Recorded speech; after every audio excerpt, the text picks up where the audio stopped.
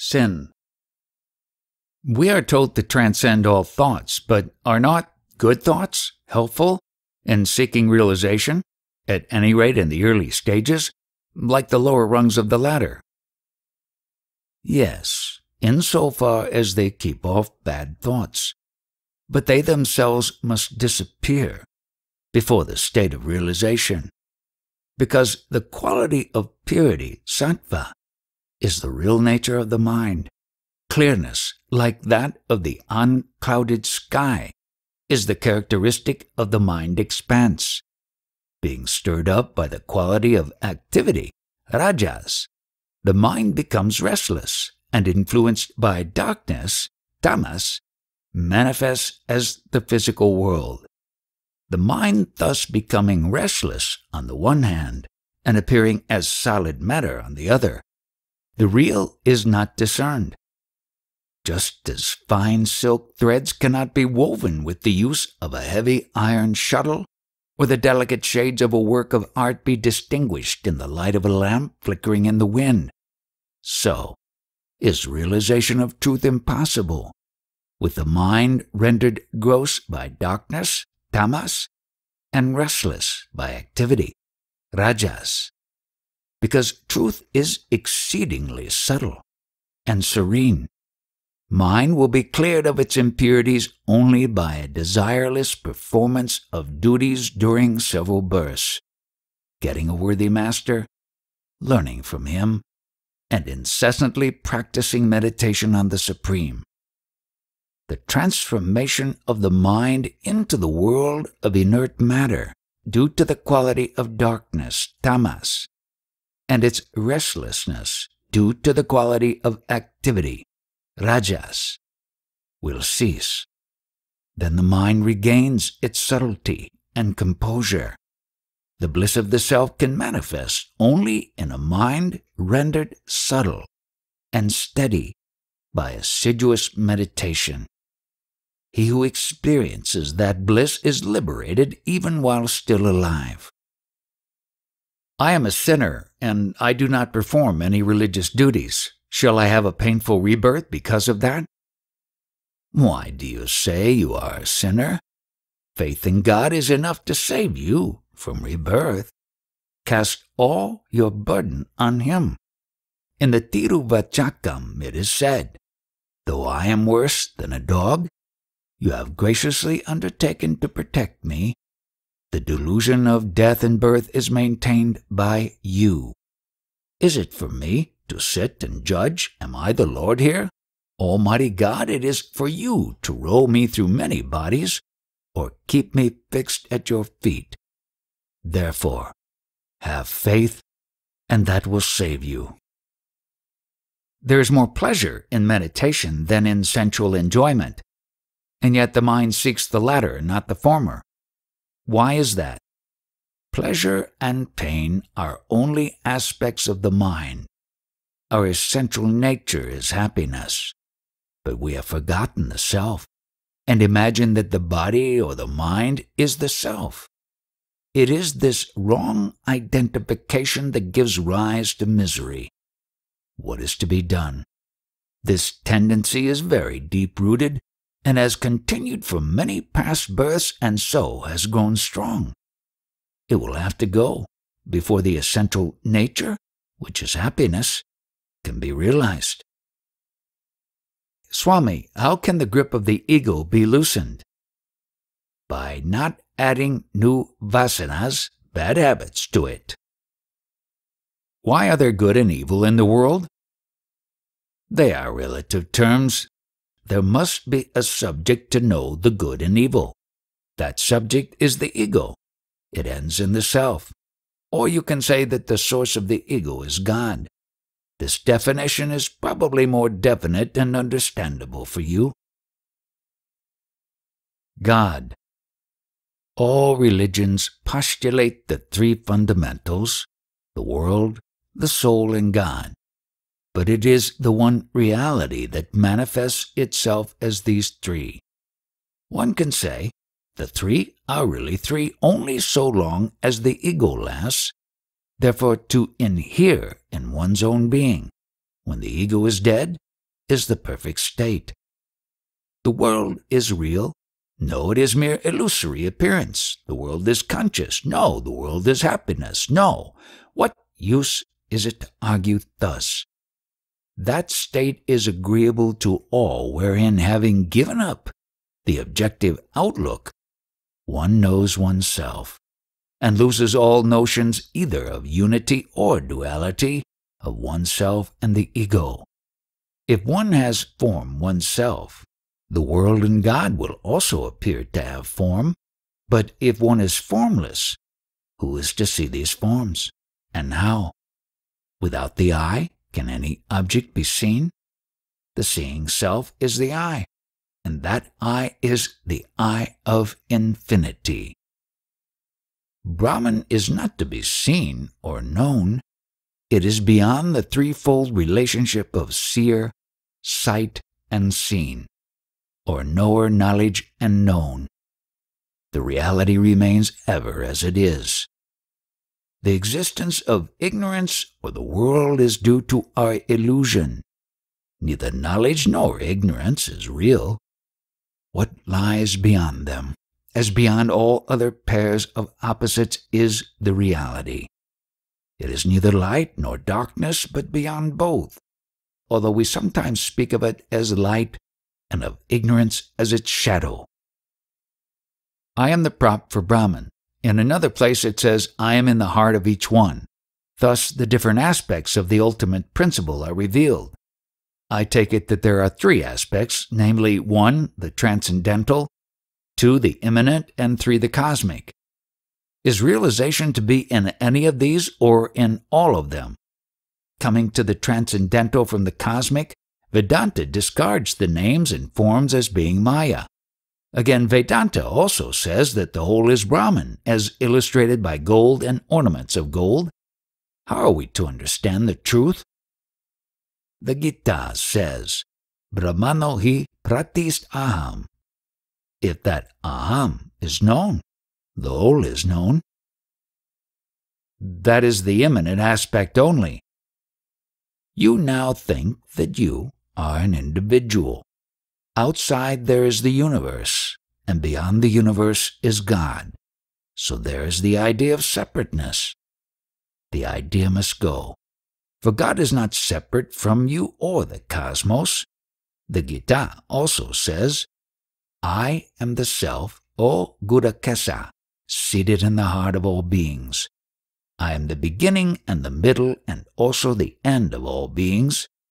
Thus God is not only in the heart of all, He is the prop of all, He is the source of all, their abiding place and their end. All proceed from Him, have their stay in Him, and finally resolve into Him. Therefore, He is not separate.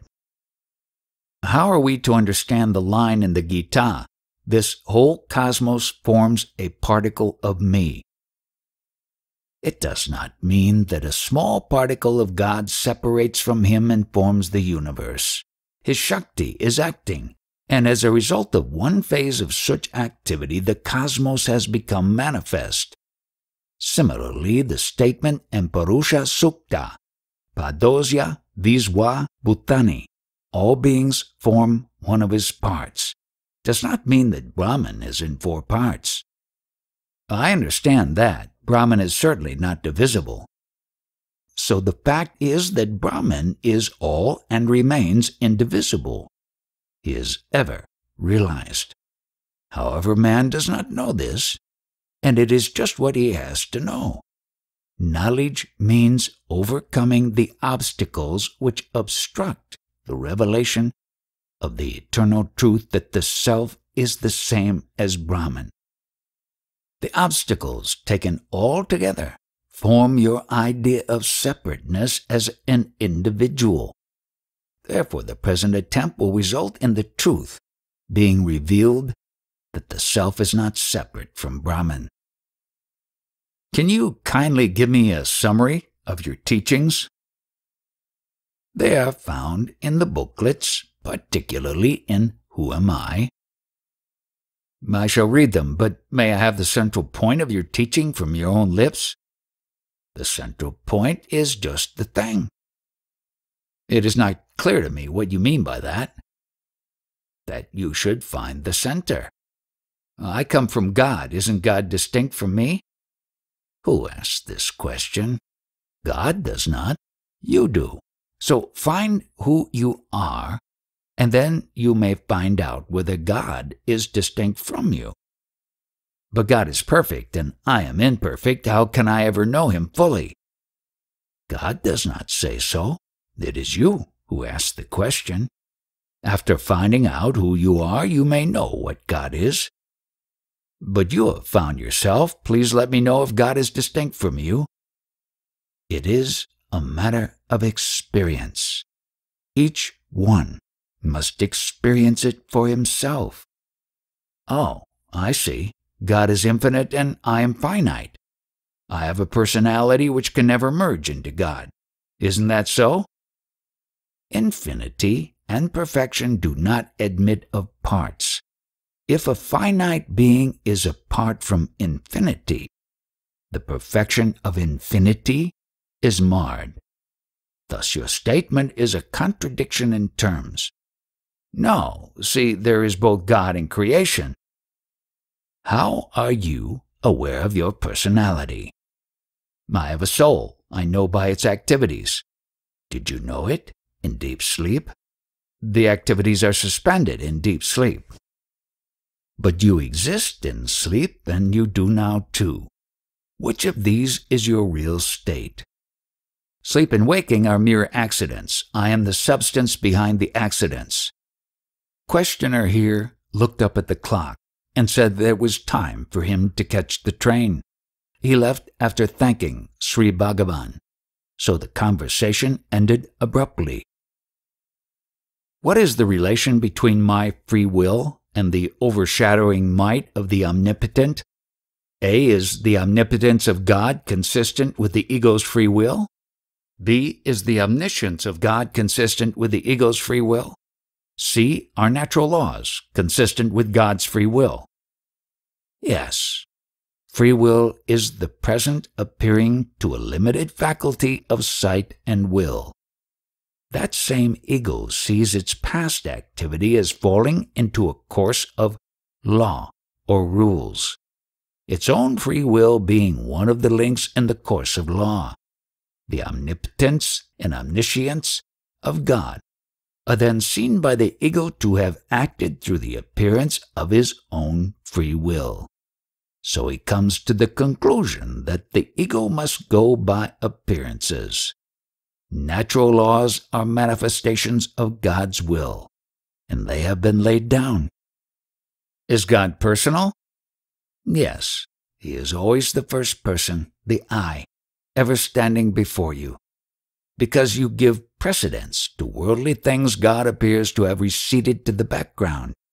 If you give up all else and seek Him alone, He will remain as the I, the self. The final state of realization is said, according to Advaita, to be absolute union with the divine, and according to the Visistadvaita, a qualified union, while Dvaita maintains that there is no union at all. Which of these should be considered the correct view? Why speculate about what will happen at some time in the future? All are agreed that the I exists. To whichever school of thought he may belong, let the earnest seeker find out what the I is. Then it will be time enough to know what the final state will be, whether the I will be merged in the Supreme Being or stand apart from Him.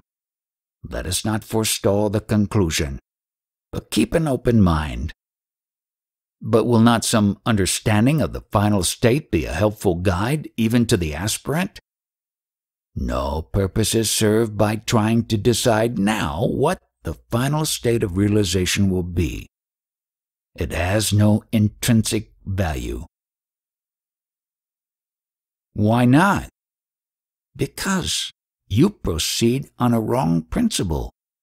Your conclusion is arrived by the intellect which shines only by the light it derives from the self. Is it not presumptuous? on the part of the intellect to sit in judgment over that from which it derives its little light? How can the intellect, which can never reach the self, be competent to ascertain and much less decide the nature of the final state of realization? It is like trying to measure the sunlight at its source by the standard of the light given by a candle. The wax will melt down before the candle comes anywhere near the sun. Instead of indulging in mere speculation, devote yourself here and now to the search for the truth that is ever within you. Why are there so many gods mentioned? The body is only one, but how many functions are performed by it? The source of all these functions is one. It is the same with the gods. Are the gods Isvara and Vishnu and their heavens, Kailas and Vaikuntha, real? As real as you in this body? I mean, have they got a phenomenal existence like my body? Or are they pure fictions like the horns of a hare? They do exist. If so, they must be somewhere. Where are they? In you. Then they are only my idea, something which I create and control. Everything is. But I can create a pure fiction like the horns of a hare, or a partial truth like a mirage, while there are also facts which exist irrespective of my imagination. Do the gods Isvara and Vishnu exist like that? Yes. Is God subject to cosmic dissolution at the end of a cycle? Why should he be? A man who realizes the self transcends cosmic dissolution and is liberated. Why should not Isvara, God, who is infinitely wiser and abler than a man? Do gods and devils also exist? Yes. How are we to conceive of supreme divine consciousness? As that which is. I have been reading the 5 hymns. I find that the hymns are addressed by you to Arunachala. But you are a non-dualist, so how can you address God as a separate being? The devotee, God, and the hymns are all the self. But you are addressing God. You are specifying this Arunachala hill as God. You can identify the self with the body, so why shouldn't the devotees identify the self with Arunachala?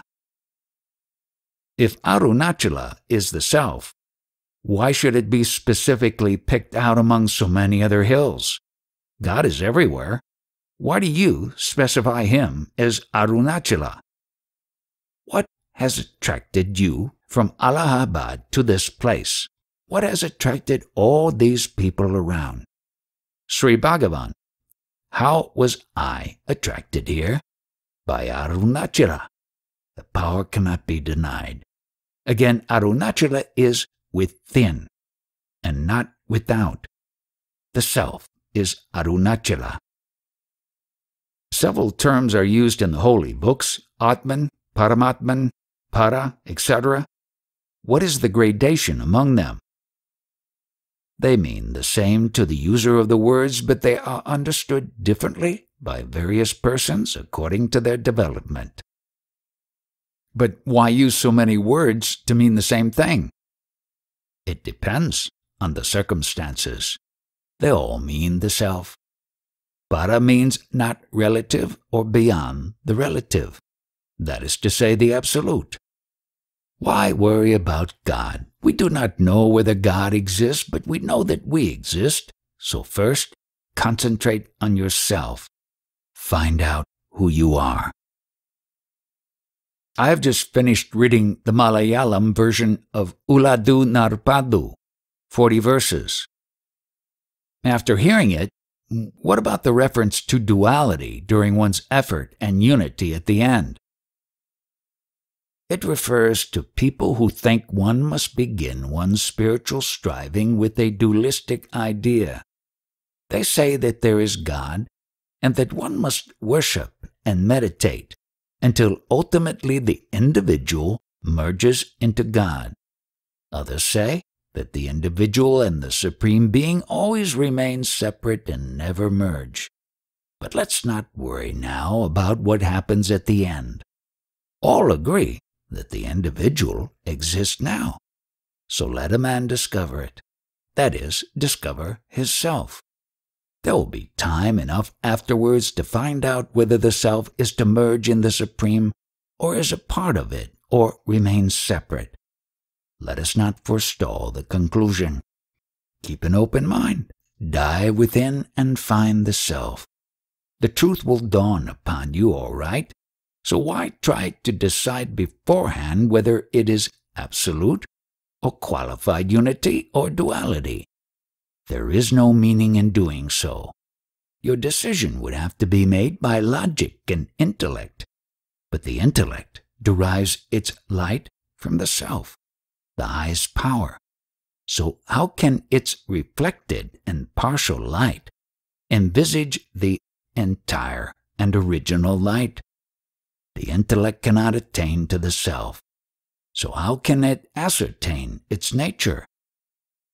The self alone is real. All else is unreal. The mind and intellect have no existence apart from you. The Bible says, "Be still and know that I am God." Stillness is the only thing needed to realize that I am is God. The whole Vedanta is contained in the two biblical statements, I am that I am, and be still and know that I am God. What should one think of when meditating? What is meditation? It is the suspension of thoughts. You are perturbed by thoughts which rush one after another. Hold on to one thought so that others are expelled. Continuous practice gives the necessary strength of mind to engage in meditation. Meditation differs according to the degree of advancement of the seeker. If one is fit for it, one can hold directly to the thinker, and the thinker will automatically sink into his source, which is pure consciousness. If one cannot directly hold on to the thinker, one must meditate on God, and in due course the same individual will have become sufficiently pure to hold on to the thinker and sink into the absolute being. God is described as manifest and unmanifest. As the former, he is said to include the world as part of his being. If that is so, we, as part of the world, should find it easy to know him in his manifested form. Know yourself before you seek to know the nature of God and the world. Does knowing myself imply knowing God? Yes, God is within you. Then what stands in the way of my knowing myself or God? Your wandering mind and its perverted ways. I'm a weak creature. Why does not the superior power of the Lord within remove the obstacles? Yes, he will if you have the aspiration. Why should he not create the aspiration in me? Then surrender yourself. If I surrender myself, is no prayer to God necessary? Surrender itself is a mighty prayer. But is it not necessary to understand his nature before one surrenders oneself? If you believe that God will do all things that you want him to do, then surrender yourself to him. Otherwise, let God alone and know yourself. We are worldly people and are afflicted by some grief that we cannot get over. We pray to God and are still not satisfied. What should we do? Trust God. We surrender, but still there is no help. But if you have surrendered, it means that you must accept the will of God and not make a grievance of what may not happen to please you. Things may turn out differently from what they appear. Distress often leads people to faith in God. But we are worldly people. We have wife, children, friends, and relations. We cannot ignore them and resign ourselves to the divine will without retaining some trace of individuality. That means that you have not really surrendered, as you say you have. All you need to do is trust God. The Lord bears the burden of the world. Know that the spurious ego which presumes to bear that burden is like a sculptured figure at the foot of a temple tower which appears to sustain the tower's weight. Whose fault is it if the traveler, instead of putting his luggage in the cart which bears the load away, carries it on his head to his own inconvenience? Surrender to him and accept his will whether he appears or vanishes. Await his pleasure.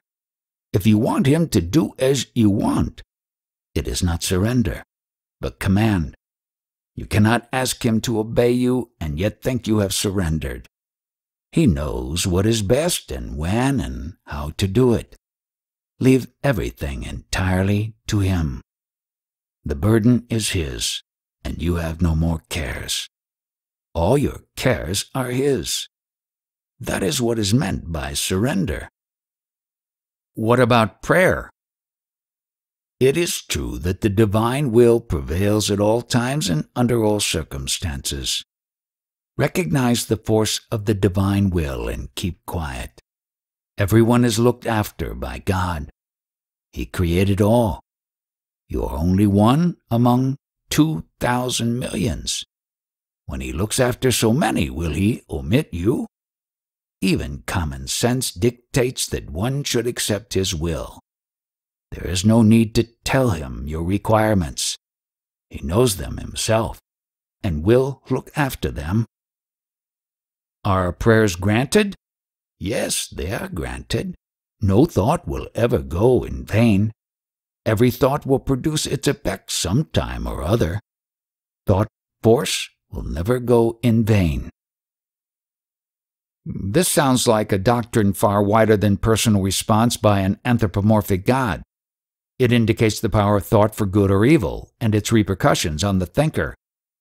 Understanding this involves a great responsibility for thoughts no less than for actions, just as Christ indicated that to look at a woman lustfully was a sin, the same as committing adultery with her. Not from any desire, resolve, or effort on the part of the rising sun, but merely due to the presence of his rays. The lens emits heat. The lotus blossoms. Water evaporates, and people attend to their various duties in life. In the proximity of the magnet, the needle moves.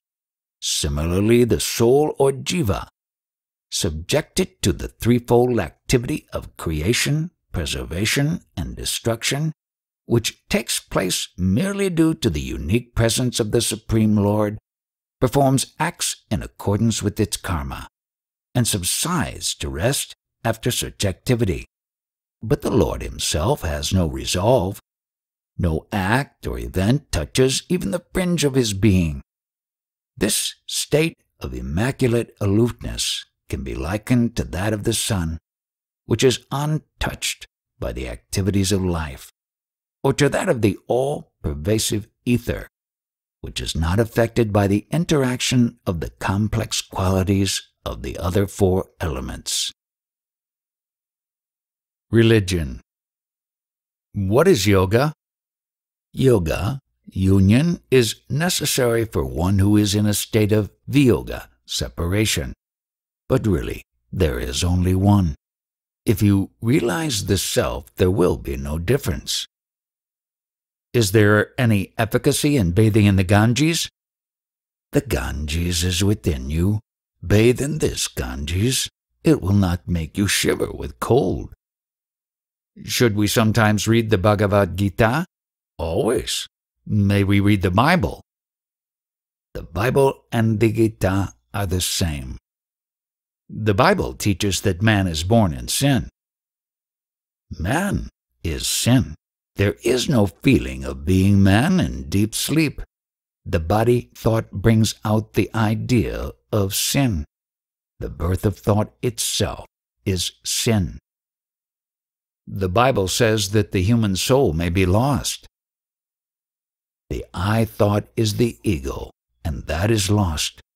The real I is I am that I am. God the Father is equivalent to Iswara, God the Son to the Guru, and God the Holy Ghost to Atman. Isvaro Guru Ratmeti Murti Beda. God appears to his devotee in the form of a Guru, Son of God, and points out to him the immanence of the Holy Spirit. That is to say that God is Spirit, that the Spirit is immanent everywhere, and that the Self must be realized, which is the same as realizing God. There is a short account of the spiritual experiences of Saint Teresa. In the March number of Prabhuda Bharata, she was devoted to a figure of the Madonna, which became animated to her sight, and she was in bliss. Is this the same as Saktipata? The animated figure indicates the depth of meditation, dhyana bala. Saktipata prepares the mind for introversion. There is a process of concentration of the mind on one's own shadow, which in due course becomes animated and answers questions put to it. That is due to strength of mind or depth of meditation. Whatever is external is also transitory. Such phenomena may produce joy for the time being, but abiding peace, shanti, does not result. That is got only by the removal of avidya, ignorance. Can't we see God in concrete form? Yes, God is seen in the mind. A concrete form may be seen, but still it is only in the devotee's mind. The form and appearance in which God manifests are determined by the mind of the devotee. But that is not the ultimate experience. There is a sense of duality in it. It is like a dream or vision. After God is perceived, self-inquiry begins, and that leads to realization of the self. Self-inquiry is the ultimate route. What is the best of all religions? What is Bhagavan's method? All methods and religions are the same, but different methods are taught for attaining liberation. Why should you be liberated? Why not remain as you are now? I want to get rid of pain. To be rid of pain is said to be liberation. That is what all religions teach. But what is the method? Go back the way you came. Where did I come from? That is just what you have to find out. Did these questions arise when you were asleep? And yet you existed then. Were you not the same person? Yes, I existed in sleep. So did the mind. But the senses had merged so that I could not speak. Are you the individual? Are you the mind? Did the mind announce itself to you when you were asleep? No, but the authorities say that the individuality is different from God. Never mind about God. Speak for yourself. What about myself? Who am I? That is just what you have to find out. Then you will know everything. If you do not, it will be time enough to ask then. When I wake, I see the world and I am not changed at all. But you do not know this when asleep, and yet you exist in both states. Who has changed now?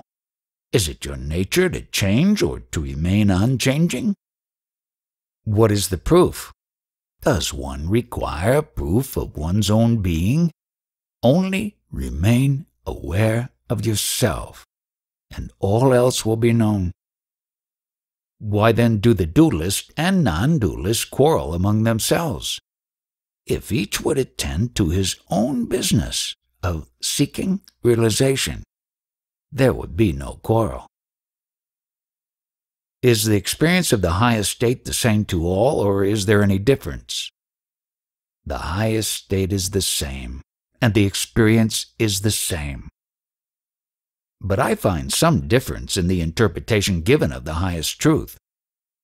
The interpretations are made with the mind. The minds are different, so the interpretations also differ. I mean to say that the seers express themselves differently. Their modes of expression may differ according to the nature of the seeker for whose guidance they are intended. One speaks in terms of Christianity, another of Islam, a third of Buddhism, etc. Is that due to their upbringing? Whatever may be their upbringing, their experience is the same. Only the modes of expression differ according to circumstances. Different teachers have set up different schools and proclaimed different truths and so confuse people. Why? They have all taught the same truth but from different standpoints. Such differences were necessary to meet the needs of different minds differently constituted, but they all reveal the same truth. Since they have recommended different paths, which is one to follow? You speak of paths as if you were somewhere and the self somewhere else and you had to go and attain it. But in fact, the self is here and now, and you are it always. It is like being here and asking people the way to Ramana Ashram and then complaining that each one shows a different path and asking which to follow. Why do religions speak of gods, heaven, hell, etc.?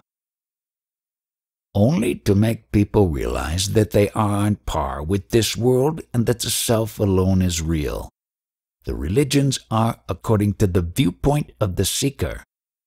Take the Bhagavad Gita, for instance. When Arjuna said that he would not fight against his own relations and elders in order to kill them and gain the kingdom, Sri Krishna said, "Not that these you or I were not before, are not now, nor will be hereafter. None was born, none has died, nor will it be so hereafter," and so on. Later he developed the theme and declared that he had given the same instruction to the sun, through him to Ikshvaku, etc. Arjuna raised the doubt, how can that be? You were born a few years ago, they lived ages ago. Then Sri Krishna, understanding Arjuna's standpoint, said, "Yes, there have been many incarnations of myself and yourself. I know them all, but you do not." Such statements appear contradictory, but still both are right according to the point of view of the questioner. Christ also declared before Abraham was I am. What is the purpose of such descriptions in religion? Only to establish the reality of the self. Bhagavan always speaks from the highest standpoint. People will not understand the bare and simple truth, the truth of their everyday, ever-present, and eternal experience. That is the truth of the self. Is there anyone not aware of the self? Yet they do not even like to hear of it, whereas they are eager to know what lies beyond, heaven and hell and reincarnation. Because they love the mystery and not the plain truth, religions pamper them, only to bring them round to the self in the end. Moreover, much as you may wander, you must return ultimately to the self. So why not abide in the self, here and now? All the scriptures are meant only to make a man retrace his steps to his original source. He need not acquire anything new. He only has to give up false ideas and useless accretions. Instead of doing this, however, he tries to grasp something strange and mysterious because he believes his happiness lies elsewhere. That is a mistake. All scriptures, without exception, proclaim that for attaining salvation, the mind should be subdued. And once one knows that control of the mind is their final aim, it is futile to make an interminable study of them. What is required for such control is actual inquiry into oneself by self-interrogation, Who am I? How can this inquiry in quest of the self be made by means of a studying of the Scriptures? One should realize the self by the eye of wisdom. Does Rama need a mirror to recognize himself as Rama? That to which I refers is within the 5 Shis, whereas the Scriptures are outside them. Therefore, it is futile to seek by means of the study of the Scriptures the self that has to be realized by summarily rejecting even the 5 Shis. To inquire, who am I, that is in bondage, and to know one's real nature alone is liberation. To keep the mind constantly turned within and to abide thus in the self alone, Atma Vichara, self-inquiry, whereas dhyana, meditation, consists in fervent contemplation of the self as Sat Chitananda, being consciousness bliss. Indeed, at some time one will have to forget everything that has been learnt. The realized man stands forth as that to which all the attributes enumerated by the Scriptures refer. To him, therefore, these sacred texts are of no use whatever. From theory to practice.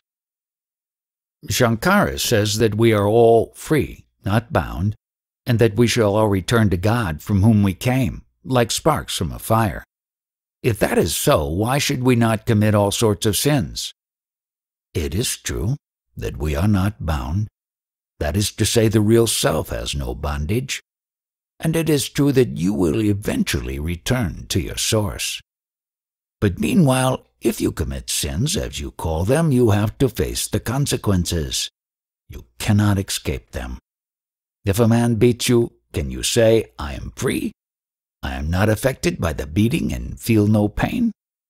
Let him continue beating. If you can really feel that, then you can do what you like. But what is the use of just saying in words that you are free? The ordainer controls the fate of souls in accordance with their prarabdha karma, destiny to be worked out in this life, resulting from the balance sheet of actions in past life. Whatever is destined not to happen will not happen, try as you may. Whatever is destined to happen will happen. Do what you may to prevent it. This is certain. The best course, therefore, is to remain silent. All the activities that the body is to go through are determined when it first comes into existence. It does not rest with you to accept or reject them. The only freedom you have is to turn your mind inward and renounce activities there. Are only the important events in a man's life, such as his main occupation or profession, predetermined? Or are trifling acts also, such as taking a cup of water or moving from one part of the room to another? Everything is predetermined. Then what responsibility, what free will has man? Why does the body come into existence? It is designed for the various things that are marked out for it in this life. As for freedom, a man is always free not to identify himself with the body, and not to be affected by the pleasures and pains consequent on its activities. Has man any free will, or is everything in his life predetermined? Free will exists together with the individuality. As long as the individuality lasts, so long is there free will. All the Scriptures are based on this fact and advise directing the free will in the right channel. Find out who it is who has free will or predestination, and abide in that state. Then both are transcended. That is the only purpose in discussing these questions. To whom do such questions present themselves? Discover that, and be at peace. The only path of karma, action, bhakti, devotion, yoga, and jnana knowledge is to inquire, who it is who has the karma. Vibhakti, lack of devotion, viyoga, separation, and ajnana, ignorance. Through this investigation, the ego disappears, and the state of abidance in the self, in which none of these negative qualities ever existed, remains as the truth. As long as a man is the doer, he also reaps the fruits of his deeds. But as soon as he realizes the self through inquiry as to who the doer is, his sense of being the doer falls away, and the triple karma destiny is ended. This is the state of eternal liberation. We are all Satchitananda, being knowledge bliss, but we imagine that we are bound by destiny and have all this suffering. Why do we imagine this? Why does this state of ignorance, ajnana, come over us? Ask yourself to whom this ignorance has come, and you will discover that it never came to you, and that you always have been Satchitananda. One goes through all sorts of austerities to become what one already is. All effort is simply to get rid of the mistaken impression that one is limited and bound by the woes of samsara, this life. Is there predestination? And if what is destined to happen will happen, is there any use in prayer or effort, or should we just remain idle? There are only two ways in which to conquer destiny or be independent of it. One is to inquire who undergoes this destiny, and discover that only the ego is bound by it and not the self, and that the ego is non-existent. The other way is to kill the ego by completely surrendering to the Lord, by realizing one's helplessness and saying all the time, "Not I, but thou, O my Lord," and giving up all sense of I and mine, and leaving it to the Lord to do what He likes with you. Surrender can never be regarded as complete so long as the devotee wants this or that from the Lord. True surrender is love of God for the sake of love and for nothing else, not even for the sake of salvation. In other words, complete effacement of the ego is necessary to conquer destiny, whether you achieve this effacement through self-inquiry or through bhakti marga. J. Krishnamurti teaches the method of effortlessness and choiceless awareness, as distinct from that of deliberate concentration. Would Sri Bhagavan be pleased to explain how best to practice meditation and what form the object of meditation should take?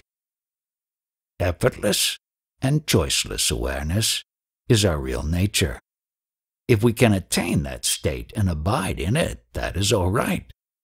But one cannot reach it without effort, the effort of deliberate meditation. All the age-old vasanas, inherent tendencies, turn the mind outwards to external objects. All such thoughts have to be given up, and the mind turn inwards, and that for most people requires effort. Of course, every teacher and every book tells the aspirant to keep quiet, but it is not easy to do so. That is why all this effort is necessary. Even if we find somebody who has achieved this supreme state of stillness, you may take it that the necessary effort had already been made in a previous life. So effortless and choiceless awareness is attained only after deliberate meditation. That meditation can take whatever form most appeals to you. See what helps you to keep out all other thoughts and adopt that for your meditation. Bliss will ensure if you keep still. But however much you tell your mind this truth, it will not keep still. It is the mind that tells the mind to be still in order for it to attain bliss. But it will not do it. Though all the scriptures have said it, and though we hear it daily from the great ones and even from our Guru, we are never quiet but stray into the world of Maya, illusion, and sense objects. That is why conscious, deliberate effort is needed to attain that effortless state of stillness. I want to be further enlightened. Should I try to make no effort at all? Now, it is impossible for you to be without effort. When you go deeper, it is impossible for you to make effort. What is the difference between meditation and samadhi or absorption in the self? Meditation is initiated and sustained by a conscious effort of the mind. When such effort entirely subsides, it is called samadhi. If you can keep still without engaging in any other pursuits, well and good. But if that cannot be done, what is the use of remaining inactive only with regard to realization? So long as you are obliged to be active, do not give up the attempt to realize the self. Meditation is a fight. As soon as you begin meditation, other thoughts will crowd together, gather force, and try to overwhelm the single thought to which you try to hold. This thought must gradually gain strength by repeated practice. When it has grown strong, the other thoughts will be put to flight. This is the battle always going on in meditation. So long as the ego lasts, effort is necessary. When the ego ceases to exist, actions become spontaneous. No one succeeds without effort. Mind control is not your birthright. The few who succeed owe their success to their perseverance. Effort is necessary up to the state of realization. Even then, the self should spontaneously become evident. Otherwise, happiness will not be complete. Up to that state of spontaneity, there must be effort in some form or another. Why should I try to get realization? I shall emerge from this state of illusion just as I wake up from a dream. We do not make any effort to get out of a dream when we are asleep.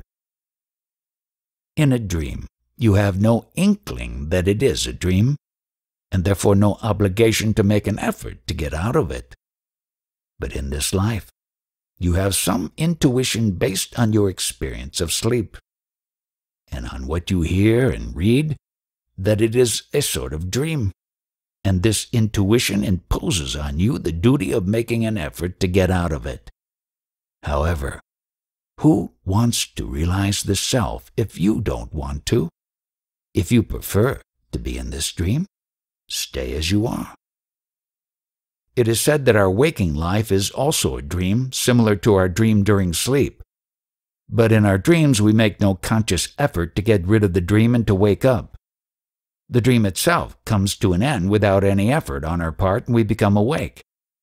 Similarly, why shouldn't the waking state, which in reality is only another sort of dream, come to an end of its own accord without any effort on our part, and land us in realization or real awakening? You're thinking that you have to make an effort to get rid of this dream of a waking state, and you're making efforts to attain realization or real awakening, are all parts of the dream. When you attain realization, you will see there was neither the dream during sleep nor the waking state, but only yourself and your real state. It is said that only those who are chosen for self-realization obtain it. That is rather discouraging. That only means that we cannot attain realization of the self by our own mind, unaided by God's grace. Bhagavan also says that even that grace does not come arbitrarily, but because one has deserved it by one's own efforts, either in this life or in previous ones. But human effort is said to be useless, so what incentive has man to improve himself? Where it is said that you should make no effort, or that effort was useless, grace is necessary for the removal of ignorance? Certainly, but grace is there all along. Grace is the self. It is not something to be acquired. All that is necessary is to know its existence. In the same way, the sun is pure brightness. It does not know darkness, although others speak of darkness fleeing away on its approach. Like darkness, ignorance is a phantom, not real. Because of its unreality, it is said to be removed when its unreality is discovered. The sun is there and shines, and you are surrounded by sunlight. Still, if you would know the sun, you must turn your eyes in its direction and look at it. Similarly, grace is only to be found by effort, although it is here and now. By the desire to surrender, increasing grace is experienced, I hope. Surrender once and for all and be done with the desire. So long as the sense of being the doer remains, desire does also. Therefore, the ego remains. But once this goes, the self shines forth in its purity. The sense of being the doer is the bondage, not the actions themselves. Be still and know that I am God. Here, stillness is total surrender without a vestige of individuality. Stillness will prevail, and there will be no agitation of the mind. Agitation of the mind is the cause of desire, of the sense of being the doer of personality, and if that is stopped, there is quiet. In this sense, knowing means being.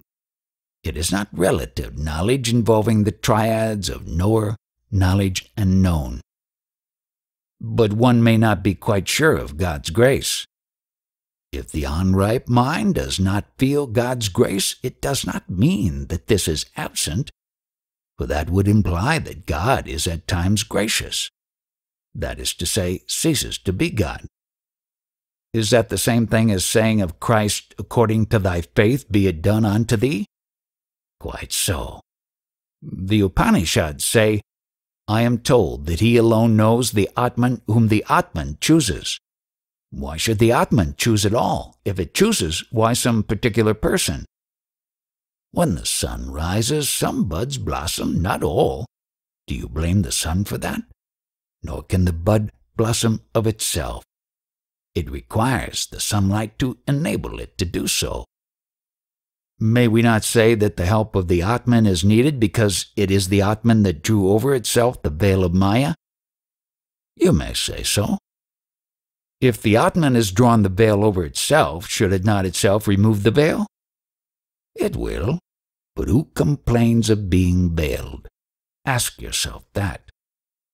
Why should I? Let the Atman itself remove the veil. If the Atman complains about the veil, then the Atman will remove it.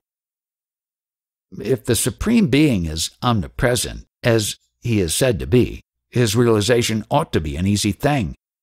The Scriptures, however, declare that without his grace the Lord cannot even be worshipped, much less realized. So then, how can the individual by his own effort realize the Self or the Supreme Being, except through his grace?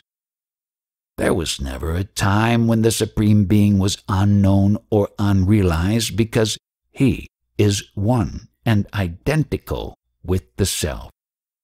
His grace or anugraha is the same as the conscious immediacy of his divine presence. Prasannata, in other words, enlightenment or revelation. One's ignorance of this self-revealing immediacy of divine grace is no proof to the contrary. If the owl does not see the sun that illumines the whole world, is that the fault of the sun? Is it not due to the defectiveness of the bird's sight? Similarly, if the ignorant man is unaware of the ever-luminous Atman or Self, can that be attributed to the nature of the Atman itself? Is it not the result of his own ignorance? The Supreme Lord is eternal grace. Therefore, there is really no such individual act as bestowing grace. And being ever present, the manifestation of grace is not confined to any particular period or occasion. Doubts keep arising. That is why I ask how it is to be done. A doubt arises, and it is cleared. Another arises, and that is cleared. Only to make way for another, and so it goes. So there is no possibility of clearing away all doubts. Find out instead to whom the doubts come. Go to their source and stay there. Then they cease to arise. That is how doubts are to be cleared away. Only grace can help me do it. Grace is not something outside you. In fact, your very desire for grace is due to grace that is already working in you. Isn't success dependent on the grace of the Guru? Yes, but isn't your practice itself due to such grace? Its fruits spring from it automatically. There is a stanza in Kevalya which runs, O Guru, you have always been with me, watching over me, one incarnation after another, and have shaped my course until I was liberated. The Self manifests externally as the Guru when occasion demands. Otherwise, he always remains within, doing what is required. In actual practice, I find I cannot succeed in my efforts unless Bhagavan's grace descends on me. The Guru's grace is always there. You imagine it to be something somewhere high up in the sky that has to descend. But really, it is inside you, in your heart. And the moment you effect the subsidence or merging of the mind into its source by whatever method, the grace rushes forth, sprouting as from a spring within you.